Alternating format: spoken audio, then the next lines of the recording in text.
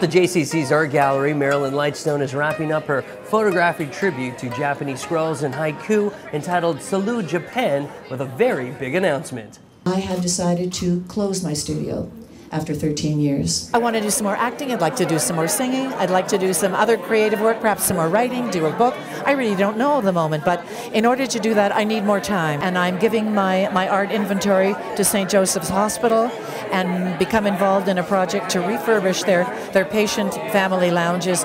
Marilyn's art will really warm up our space. I think she said tonight about 160 pieces, and we're very lucky that Marilyn's very good friends and colleagues at Quadrangle have also agreed to support the project by helping us come up with a vision of the space. To give away her art to St. Joseph Hospital is magnificent. I'm very touched the way she closed the doors and opened new doors. You can still enjoy a wide variety of Marilyn's artwork on her website, MarilynLightstone.com, and don't forget to catch her radio show, Nocturne, every night between 11 and 1 a.m. on her sister station, the new Classical 96.3 FM.